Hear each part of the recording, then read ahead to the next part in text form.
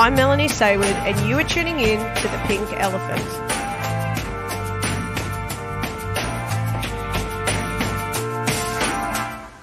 Hi there, and welcome to the Pink Elephant podcast, where we talk about the most undiscussed issue in the body of Christ today. That despite all we know, it can feel like there is something missing in our faith. I have been procrastinating over this episode for some time because it is a mammoth topic and there is so much difference already in what Christian communities believe about it. But I've been trying to remind myself that my goal in this podcast is not to provide theological debate, even though naturally you can't not talk about theology when you talk about God. No, my goal has been to consider how the practice of our faith is aligning with what we believe. It's been all about depth. By going deeper in the Word, deeper into what it means for our life, if we were truly convinced of the goodness of this gospel. Okay, that's probably enough prefacing, but the topic for the next 2 episodes, maybe even 3, is the Holy Spirit. If you've listened to my story, you would know that I first attended a Presbyterian church, and then as a young adult, I attended a Pentecostal church and have largely attended Pentecostal churches since, with the exception of a small stint in a Baptist church, which actually didn't stay Baptist for very long because the senior pastor decided to retire and the leadership of the church was actually handed over to another Pentecostal church. Anyway, I have also completed a non-denominational leadership program attended by leaders from Anglican churches, Salvation Army, Baptist, Uniting, etc., and I've been studying a Master's of Divinity for the last 4 years through a Church of Christ Bible College. My point is, I have always had an appreciation for the various denominations, and I think there is much that we can learn from each other. I certainly don't presume that the denomination I am in is the right way, if you know what I mean. However, my tendency toward Pentecostal traditions really comes down to their slant on the Holy Spirit. Though I must say that even Pentecostal churches these days can be very un-Pentecostal and unspiritual. Growing up in a Hindu family has meant that I am familiar with the spiritual, and I'm sure you can imagine some spiritual experiences I've had were not very pleasant. I couldn't deny it even if I wanted to, that the spiritual world exists. And of course, I've mentioned before many times my own experiences with dreams. The point is, I believe in the Holy Spirit, and I believe the Holy Spirit is an active factor in the body of Christ today. And most denominations would agree with that statement. But of course, where we all tend to differ when it comes to the Holy Spirit is exactly what active means and looks like. So I'm going to delicately attempt to talk about a complicated topic, knowing full well that most traditions don't agree on how the Holy Spirit operates. Now, before I begin, I'm making some assumptions in this episode. I'm making the assumption that the person listening to this episode is a follower of Jesus who has heard, learned, and understands something about the Holy Spirit. I'm making the assumption that you believe in the Trinity, which I know excludes some denominations, and I'm sorry for that. I'm not doing that deliberately. I just know that it would be really hard for me to deliver the perceptions and interpretations I have about the Holy Spirit without acknowledging that I make this presupposition whenever I attempt to understand the Holy Spirit. Also, I do interpret the Holy Spirit as a person, although I say this with less certainty because I realize that the Holy Spirit is mysterious and probably doesn't fit neatly into the little box that we would like it to fit into. But even if you don't agree with all my assumptions, I still think this episode could be really helpful. There is much that we can glean from Scripture about the Holy Spirit. The Holy Spirit is a regular and active participant throughout Scripture, from beginning to end. In Genesis 1, the Spirit was hovering over the face of the waters. In Genesis 40, Joseph is being shown the future through a dream revealed via the Spirit. In Samuel 1:10, the Holy Spirit comes upon Saul and he is compelled to prophesy. In Judges 6, the Holy Spirit comes upon Gideon to win a battle. In Judges 14, the Holy Spirit empowered Samson to tear apart a lion with his bare hands. In Isaiah 34, the Spirit is described as gathering people. In Ezekiel 2 and 3, the Spirit entered into Ezekiel and lifted him up, and the Spirit spoke and Ezekiel could hear him. Now, we haven't even gotten to the New Testament yet, and there's actually still so much more in the Old Testament that I just don't even have the time to mention. But I'll just mention one more because it is an important one. In Joel 2:28, we are promised that the Holy Spirit will pour out on all, sons, daughters, young and older, will prophesy, have dreams, and see visions. Then Jesus comes along, and his conception is made possible by the Holy Spirit. Now, that's really big. I mean, we mention this a lot during Christmas time, but what a remarkable act for the Holy Spirit to perform. Then the Spirit descends on Jesus like a dove during his baptism. The Spirit leads Jesus into the desert to be tempted. Jesus casts out demons by the power of the Spirit. And of course, he heals a lot of people. There's the centurion's servant in Matthew 8, Peter's mother-in-law in Mark 1, a leper in Mark 1, a paralytic in Matthew 9, the woman with the issue of blood in Luke 8, the two blind men in Matthew 9, the man who couldn't speak, that was Matthew 9 too, the withered hand, Matthew 12, and of course he raised a few people from the dead, that's in Luke 7, Luke 8, and John 11. And then we get to the book of Acts, one of the most sensational books of the Bible in terms of its relaying of the Holy Spirit's traits and capabilities, which should all be very important to us. In Acts, we see the following: the first ever occasion of speaking in tongues, something that we have no evidence of occurring prior to the Pentecost. The Holy Spirit empowers people to speak and teach, boldly, I might add, and sometimes in the face of persecution. This happens with Peter, Paul, Stephen. The Holy Spirit prompts thousands to accept Christ on several occasions. The Holy Spirit frees Paul and Silas from prison in a violent earthquake. There are frequent healings.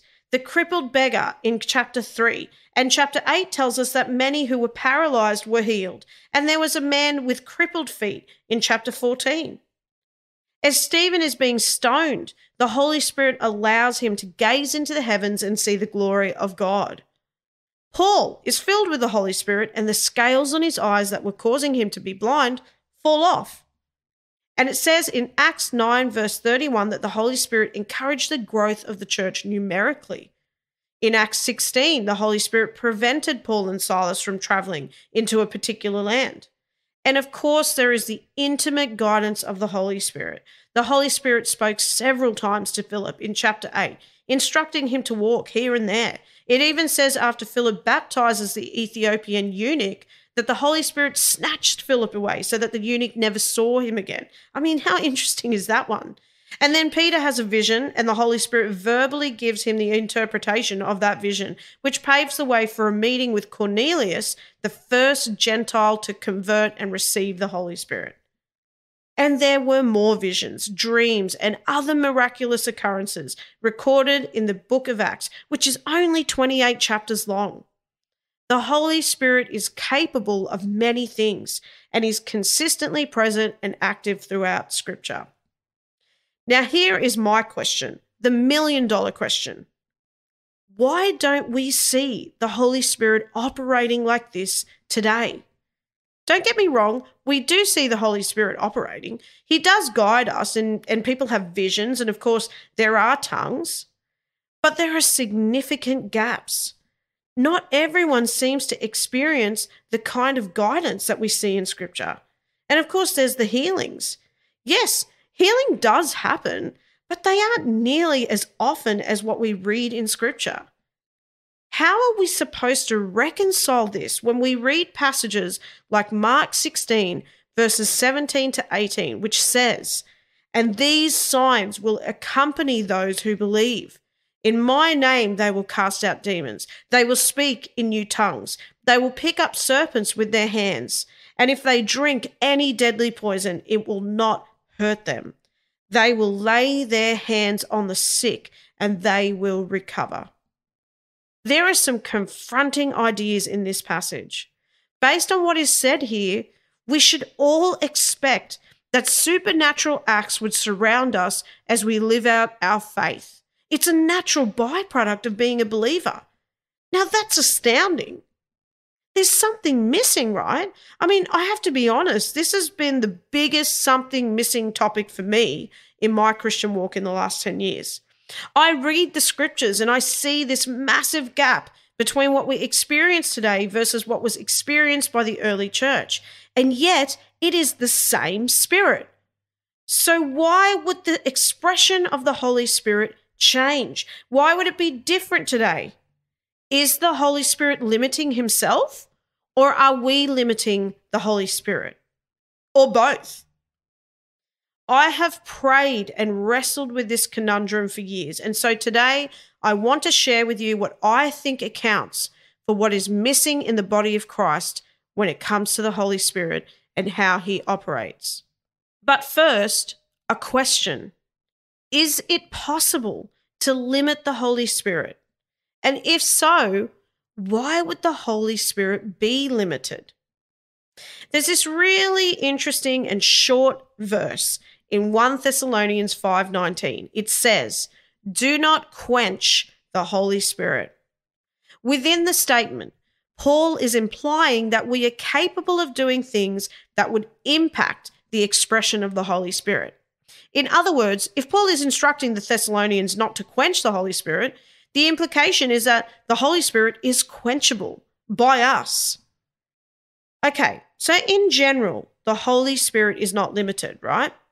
If the Holy Spirit wanted to do something, anything, he could do it. He is not limited in his capabilities, but to a degree, he is limited in his ability to work within us and through us, because that relies on our cooperation. Even Jesus was limited in his ability to perform miracles in his hometown because of the people's unbelief. Now, there is some discrepancy here between the version of this event in Mark 6, verse 5 and Matthew 13, verse 58. Mark says he could not do any miracles, whilst Matthew says he did not. Now, we know that there were plenty of things Jesus did that did not require the faith of others to occur. He often did heal because of someone's faith, but that doesn't necessarily suggest that he's dependent on others' faith in order to heal. I mean, I'm not really sure many of his closest followers, including the disciples, believed he was going to rise again, and yet that happened. So some theologians suggest that the did, as seen in Matthew, was a more accurate representation, and I think that definitely does make sense. The point is, his capability of performing miracles was not the issue. It was his willingness to perform said miracles in an environment where people denied him. So the same could be said of the Holy Spirit. How the Holy Spirit operates is not a question of capability, rather a matter of willingness where cooperation is lacking. So here are some really significant ways that we can limit the Holy Spirit. Number one, we don't honor the Holy Spirit. Honor is a really big deal in the Bible. When we honor someone or something, we recognize its value. I mean, honor literally means to give someone or something weight, and it's a really big deal to God. We are supposed to honor God first and foremost, and then honor our parents, and we're supposed to honor the elderly. And in 1 Peter 2, verse 17, we are unanimously told to honor everyone. Now, honor doesn't necessarily mean we obey, although in the case of God it does. But were honor to mean obey, at least for myself, there would have been some circumstances where obeying my parents would have been dishonoring to God. You get my point, right? So let me continue to unpack this point about honor a little bit more by demonstrating what most people believe honor looks like. Number one, listening. Number two, respecting another's power to make decisions and choices.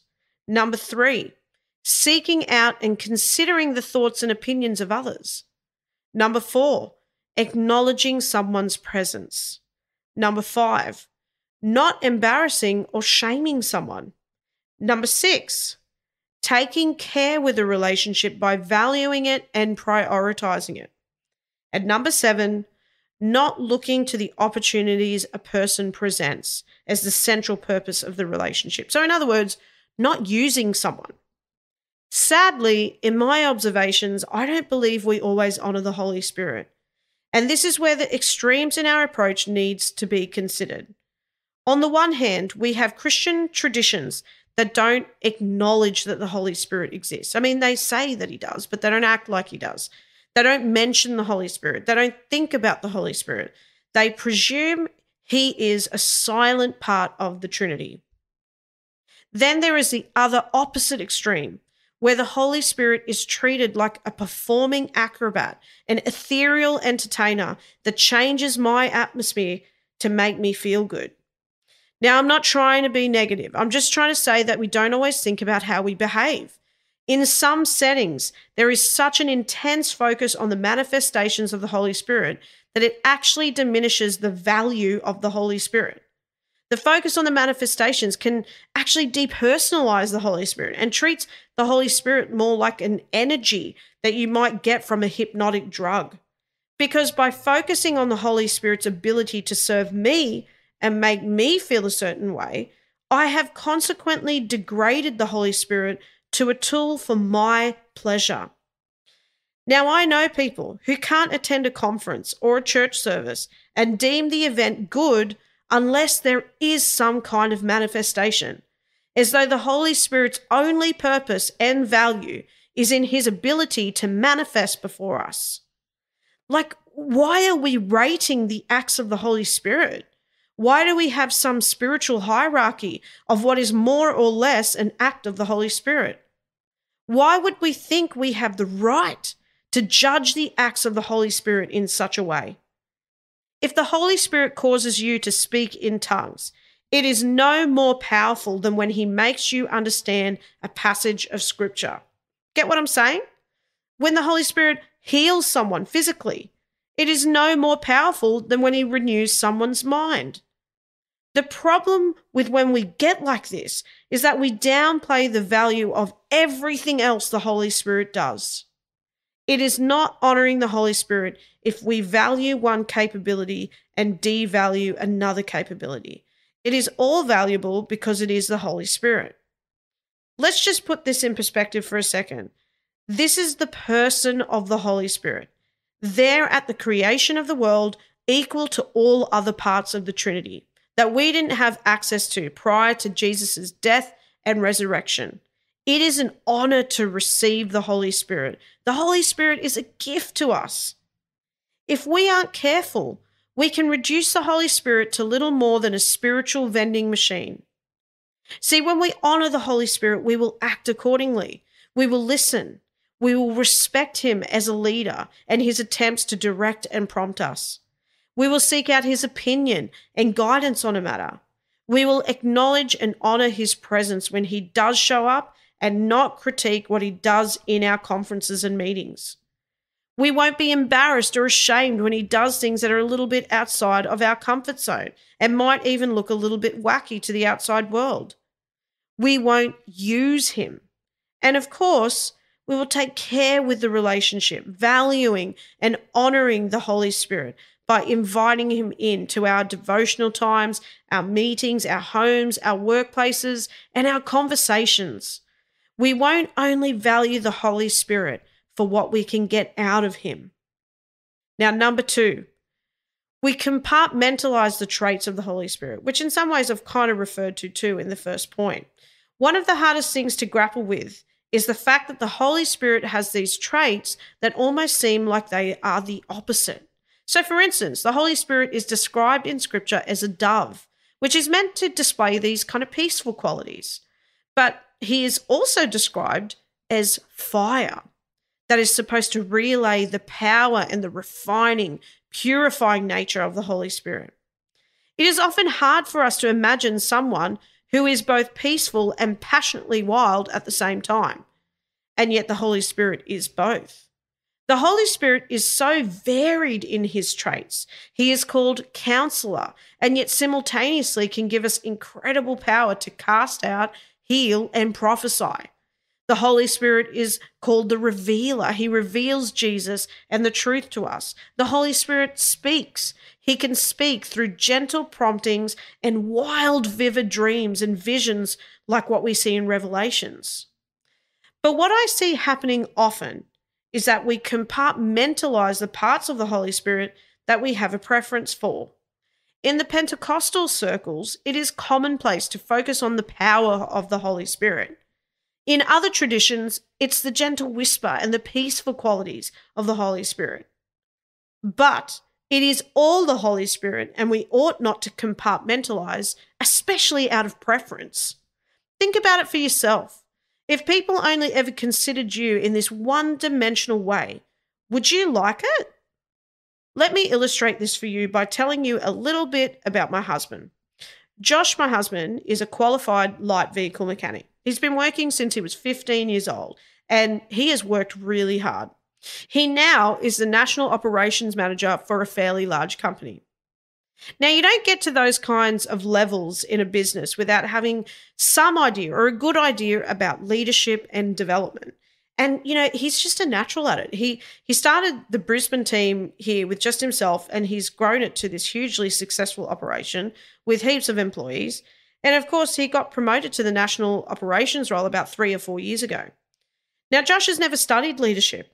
He hasn't really read many books either. He just has a knack for it. And he's one of those natural-born leaders, the quiet, consistent leader, really. So one of the churches we were at used to run these different business leaders events. And sadly, until I sort of brought it to their attention, Josh never used to get invited to them. Now, I don't know if it really upset him, but, I think he would have liked to have contributed. I mean, he's very servant-hearted, and I think he certainly brought it up with me from time to time. But nobody really gave him the time of day, and I knew that a big part of the reason they overlooked him was because they thought he was just a mechanic, as though that is such an ordinary job that everyone can do. And it didn't matter how much they tried to engage him in other ways. It didn't matter how many spiritual gifts tests they would run him through. They kind of lost him when they put him in a box. So what is the worst part about having presumed that a mechanic wouldn't know anything about leadership? The issue is that they failed to see his potential and the contribution he could have really made. And how might we be failing to see the potential of the Holy Spirit, of what the Holy Spirit might be able to do in lives, in us and through us, and on this earth, because we've decided he's only about power, or because we've decided he's only about peace? I really don't know if the Holy Spirit thinks this way, but why would he show all of himself when he knows that we have the audacity to have preferences with the Spirit of the living God? Thankfully, he doesn't think like me, so he's probably not as negative about it as me. But I still think that it would make a difference if we were to look at him holistically, right? Anyway, I'll move on. Number 3, we don't really rely on the Spirit. I got to admit, I haven't exactly understood what that even means. How do you rely on the Spirit? What would you be doing if you were relying on the Spirit of God? Sometimes I find it easier to define what something isn't in order to narrow down what it is. Relying on God is not looking for money to solve your problems. Yeah, I've done that plenty of times. It's not looking to a person or a relationship or a leader to rescue you from the things you face. It's not looking to your own skills and abilities as your hope for a good life. Relying on God means that we seek Him first to know how to respond, how to pivot, how to endure this life. It's not just in the practical solutions that He might be able to give you, but it's also trusting that He will fill your inner needs. Our modern world is very well resourced, and there are some things that we never even have to think about, like food. Most of us don't have to think much about where we will get food from. The bigger question is, what food will I eat? And yet there are some believers in other parts of the globe that can't so easily say where they will get their food. Let's just forget about food for a second. We in the modern world generally have homes, water, electricity, blankets, clothes. And for many of those things, we have never had to ask God for it because we can provide it for ourselves. What about healthcare? In Australia, you can rock up to any doctor and charge the bill to Medicare. and the doctor will set you on a medical treatment path with medicine, specialists, and whatever else, with the intent of curing your ailment. Now, I know it's not a perfect system, but it's way more than many other countries provide. And so for a lot of Australians, we might not have had to ask God to help us with the average health issue. Now, I don't think this is all a big problem. In fact, God can work through all of these means to help heal us. I'm merely saying that we are not geared toward God reliance, rather we are geared towards self-reliance. And many Christians go through life making decisions every day, only ever turning to God when they face a hardship that they can't so easily fix themselves. In Revelation 3, the Lord is speaking to the church of Laodicea, and he says this fascinating statement: I know your works. You are neither cold nor hot. Would that you were either cold or hot. So because you are lukewarm and neither hot nor cold, I will spit you out of my mouth. Now, most preachers stop there and preach their message about having a passion for God. But let's read on in verse 17. For you say, I am rich, I have prospered, and I need nothing. Now, this sounds like a bunch of believers that have decided that they don't need God. Here's the thing.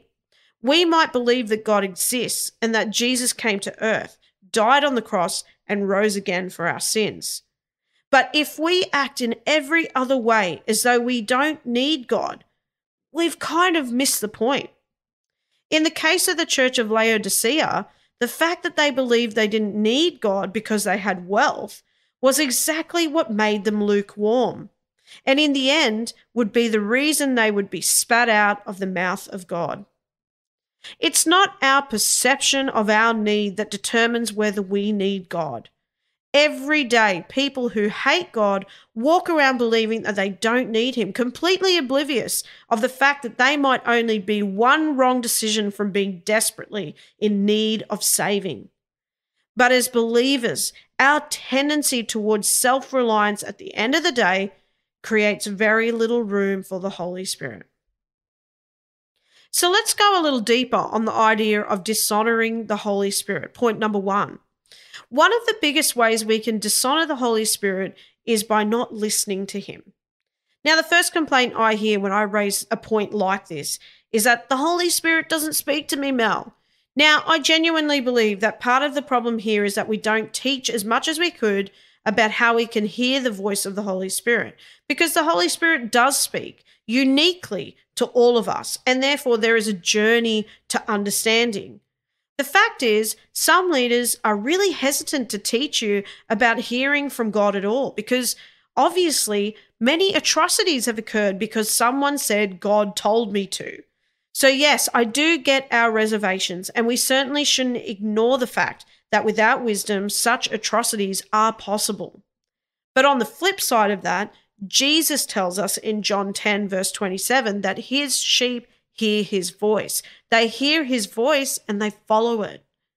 See, the critical thing about hearing the Holy Spirit is that we are still supposed to use wisdom. And the apostles actually demonstrated this in Acts 13, verse 2-3.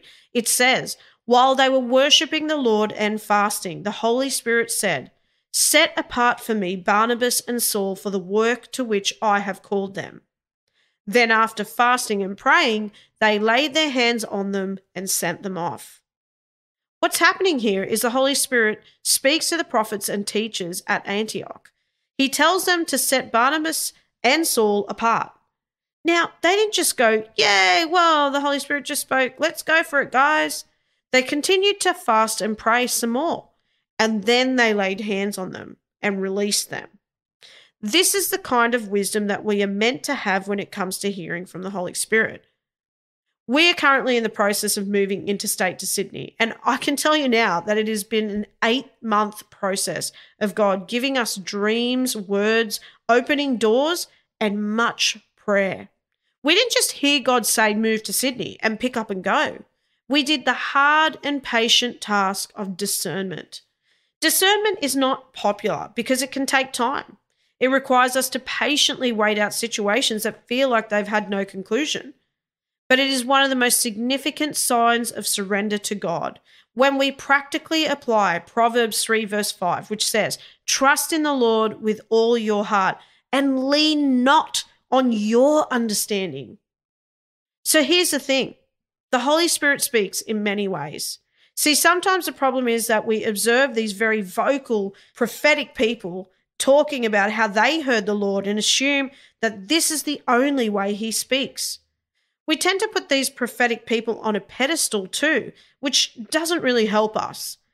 And we assume, well, maybe I'm just not one of those chosen people whom he speaks to.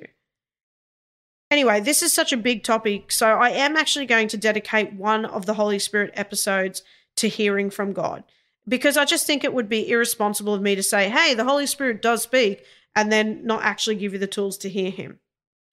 The fact is, the early church didn't have podcasts or books or anything else. They didn't even really have scripture. Well, at least not the New Testament. Many of the letters and gospels were written decades after the church was actually birthed. They had the Holy Spirit. They were reliant on his voice. Now, that's not to say that the Holy Spirit doesn't work through these resources that we have today. It's just to say that the Holy Spirit is first and foremost our guide. You guys have heard me mention before how I went through a severe eating phobia last year for like 10 weeks. One of the things I did when I went through this was that I waited for the Holy Spirit to guide me and tell me how I needed to walk out the journey. It was hard, and I did have to be patient. I was up and down emotionally, but the path the Holy Spirit led me on was right, and I will never regret it. Okay, so here's the big point. We haven't seen yet what the Holy Spirit is capable of. And I'm not just talking about the big moves of the Holy Spirit. And I'm not just talking about the feeling of his presence or his healing words either. I'm talking about all of it. The Holy Spirit is our hope for everything in this life. We cannot live this faith journey without the Spirit. That's why it was so critical to the gospel that we receive this Spirit. It was an essential part of the new covenant. We are a new creation in Christ, but we haven't got much chance of staying alive in this newness of life without the Spirit of God. The Holy Spirit is our hope in resisting sin and living a faithful life. Galatians 5:16 says, "But I say, walk by the Spirit, and you will not gratify the desires of the flesh." He doesn't say that when you walk by the Spirit, there's a better chance of resisting the desires of the flesh. It says you will not gratify the desires of the flesh. We're often trying in our own strength to resist sin. But here we are told that resisting temptation is a direct result of relying on the Spirit, hearing the Spirit, and responding to the Spirit's prompts. The Holy Spirit is our hope of experiencing God's love. Romans 5 verse 5 says, "And hope does not put us to shame, because God's love has been poured out into our hearts through the Holy Spirit who has been given to us." This couldn't be clearer. God's love is poured out into our hearts through the Holy Spirit. The Holy Spirit is the main vehicle for experiencing that love. The Holy Spirit is our hope of freedom. Romans 8 verse 2 says, "For the law of the Spirit of life has set you free in Christ Jesus from the law of sin and death." And 2 Corinthians 3:17 says, "Now the Lord is the Spirit, and where the Spirit of the Lord is, there is freedom." Freedom is a given when the Spirit of the Lord is present and active. Not only does the Spirit give us freedom from the law of sin and death, but his goal is to continue leading us to a greater freedom in Christ. The Holy Spirit is our hope for revelation. 1 Corinthians 2 verse 10 says, "These things God has revealed to us through the Spirit, for the Spirit searches everything, even the depths of God." The ongoing, growing revelation of Christ in us is wholly and solely dependent on the Spirit of God revealing Christ to us. This is huge. It means that there is no sermon, no message, no podcast or book that is able to reveal Christ to us without the active, living Holy Spirit. The Holy Spirit is our hope for unity. Ephesians 4 verse 1 to 3 says, I therefore, a prisoner for the Lord, urge you to walk in a manner worthy of the calling to which you have been called, with all humility and gentleness, with patience, bearing with one another in love, eager to maintain the unity of the Spirit in the bond of peace.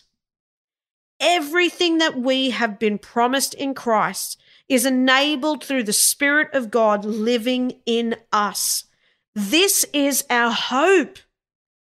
In the next episode, we are going to keep talking about the Holy Spirit, but a very specific aspect.